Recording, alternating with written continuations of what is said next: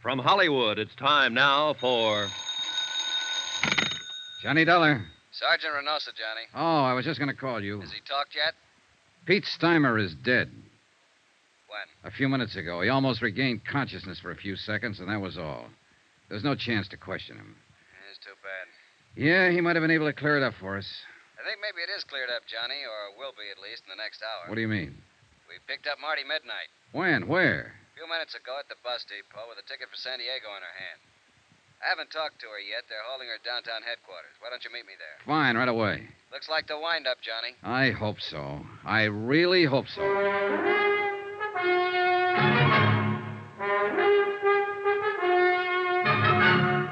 Tonight and every weekday night, Bob Bailey in the transcribed adventures of the man with the action-packed expense account, America's fabulous freelance insurance investigator. Yours truly, Johnny Dollar.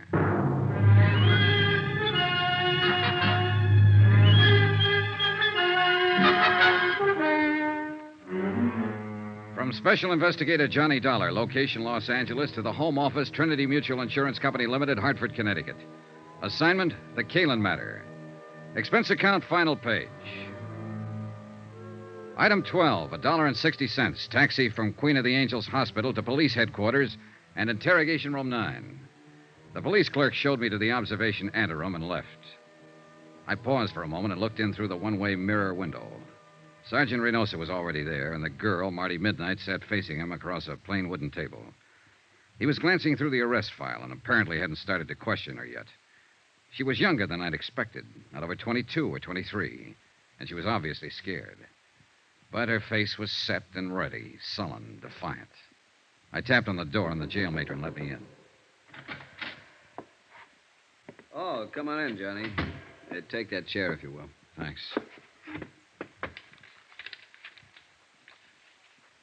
When do I get to see a lawyer? You go under the name Marty Midnight? That's right. I said What's your real name? How long have you been in Los Angeles? Where'd you live before that?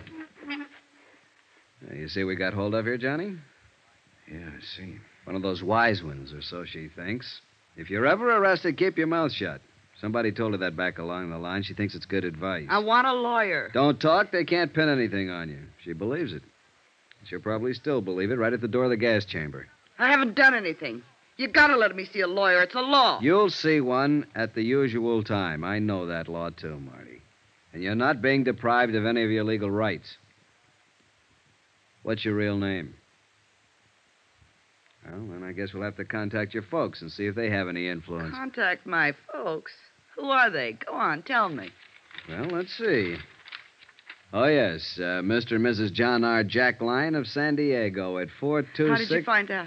And your name is or was Jean Luann Jackline. Don't let my folks know, please. I'll talk, Sergeant. I'll answer anything you want to know. If you just won't use my real name. If you won't let my folks find out, please. Suddenly, she was just a frightened kid, not a hard-boiled little chorus pony, a nightclub stripper, but only a scared girl who didn't want her folks to find out. She kept her head down, and she answered Reynosa's questions, her eyes lowered like a repentant school kid who'd been caught playing hooky. Then I remembered. The charge here was murder.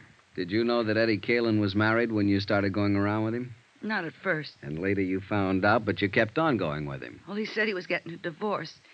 He said he'd been trying to get free of his wife for 6 months, but she wouldn't let him. Did you believe that? Well, yes. I don't know. I didn't until he came here that night. He said we're going to run away to Mexico together. The night he killed Mike Kelso? Yes, but I told you I didn't know about that until 2 days later. And it was self-defense, honest. Mike was trying to hold him up to get back the money Eddie won in that poker game. It was self-defense. Then why did Eddie go into hiding? Well, I told you that, too. It was his chance to get away from Lila and... Where were you going when the police arrested you over there in the bus station? San Diego. To my folks. Nobody here ever knew me by any name except Marty Midnight. I didn't think you could trace me. And you didn't want to be traced? Well, of course not. I came back and saw the police car at my apartment, and then I knew you'd found Eddie. I didn't want to be mixed up in it. Why'd you kill him? Marty? Kill who? Eddie. It wasn't Eddie. It was Mike Kelso. Eddie's the one who killed him in a fight. I told you that. It was... Oh, but you know it wasn't Eddie. You picked him up at my apartment, didn't you? Yeah, sure. We picked him up. In a basket. What? He's across the street in the morgue. Why'd you kill him, Marty? I didn't kill anybody. I didn't know Eddie was dead. I was coming home and I saw the police car. I thought you'd found him, that's all. I didn't know he was dead. I didn't kill him. You gotta believe me. I didn't know anything about it, honest. Honest. Marty Midnight. Sharp, hard, tough. A striptease dancer who'd been around, knew all about it. Marty Midnight. A scared, sobbing little child. Honest. Cross my heart and hope to die. Well, maybe she would. I left a few minutes later, and Sergeant Reynoso walked out with me to get a breath of air.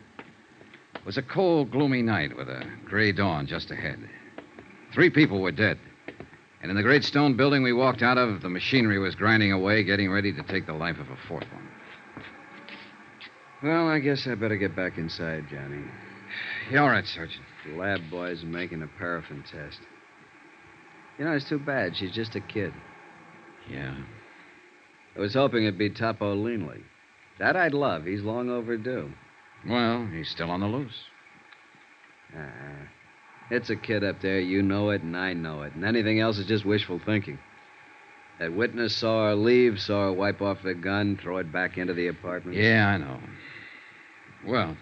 Where'll you be, Johnny? The hotel? Oh, not for a while. I'm going to stop by Lila Caylin's. At this time of night? Oh, she'll be waiting up. I promised her I'd see her and tell her what happened. She's, taken quite a beating out of this mess. Why do they do it, Johnny? Why do dames fall for a guy like Eddie Caylin? Philosophy? At this time of morning? I'll see you later.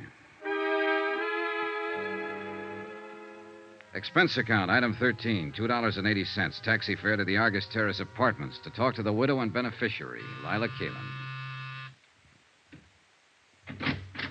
Oh, Johnny, come on in. Thanks, Lila. I've been sitting in here in front of the fireplace all night long. I'd almost given you up. Well, a lot of things happen. Oh, man, I'm really beat. Coffee or a drink? Coffee, I guess. Black. Is it all over now, Johnny? Well, it amounts to that. They've apparently got the killer. Who? That girl he was hiding out with, Marty Midnight. She's a striptease dancer. Why? Why did she do it? The money, I suppose. They haven't found it yet, but they will. Here's your coffee. Oh, thanks. I feel sorry for her. Maybe because I feel sorry for myself or anybody who ever got mixed up with Eddie. Why do we do it, Johnny? Why do we go blind when a guy like that comes along? I don't know. You tell me. I wish I knew. Maybe a girl I met yesterday evening had it tagged. She said she knew Eddie was always lying. But he made it sound so exciting. He did. I had 4 years of it. Never knowing when he'd walk out and not come back. Never knowing who he was with. Knowing only one thing for sure.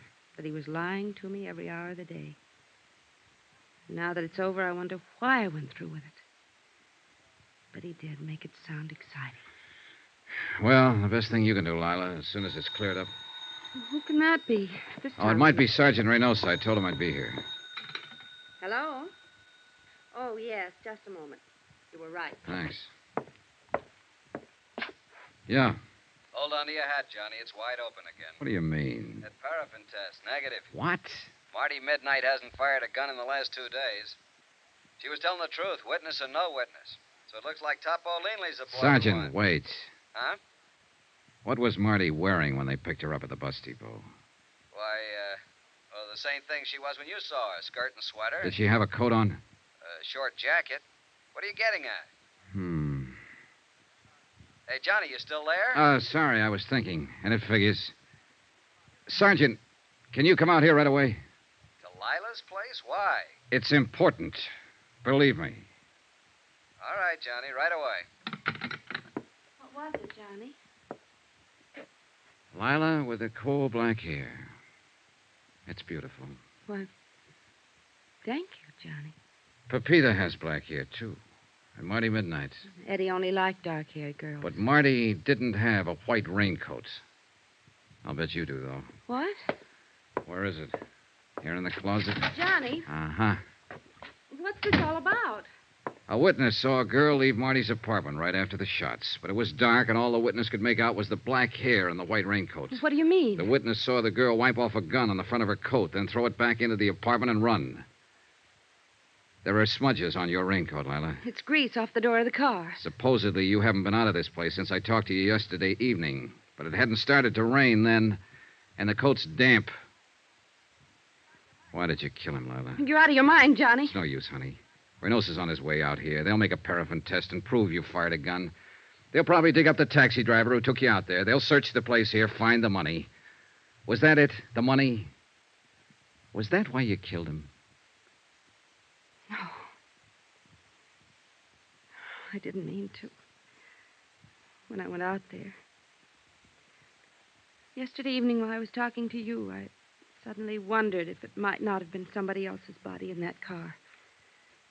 I knew about Marty Midnight, of course. I knew about all of them. After you'd gone, I went out there. Waited until I saw Pete Steimer leave, finally Marty. And I forced my way in. So? And Eddie was furious. We argued and fought. Eddie drew a gun on me. He threatened me. We struggled. So that's going to be your pitch, huh? A plea of self-defense. That's it, Johnny. Self-defense. Well, good luck. You'll need it.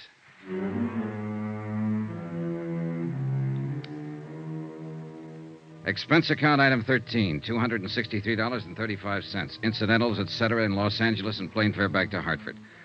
Expense account total, $596.85. End of expense account. End of report. Remarks? So the question still stands. Why do they do it? Why do girls go blind when the Eddie Caylins walk in? You might ask a stripteaser down in San Diego. But don't look for her under the name of Marty Midnight. She's Jean Luann Jackline now, a quiet kid. Lives at home with her folks. Yours truly, Johnny Dollar.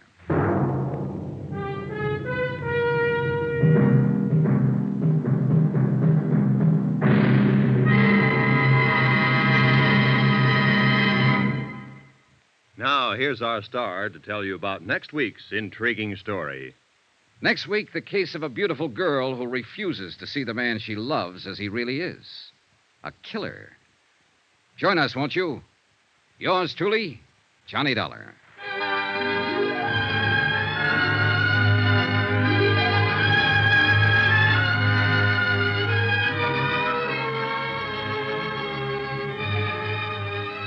Yours truly, Johnny Dollar, starring Bob Bailey, is transcribed in Hollywood. Written by Les Crutchfield, it is produced and directed by Jack Johnstone. Heard in this week's cast were Virginia Gregg, Lucille Meredith, Alma Lawton, Gloria Blondell, Howard McNear, Harry Bartell, Peter Leeds, and Byron Kane. Musical supervision by Amerigo Marino. Be sure to join us on Monday night, same time and station, for another exciting story of yours truly, Johnny Dollar. This is Roy Rowan speaking.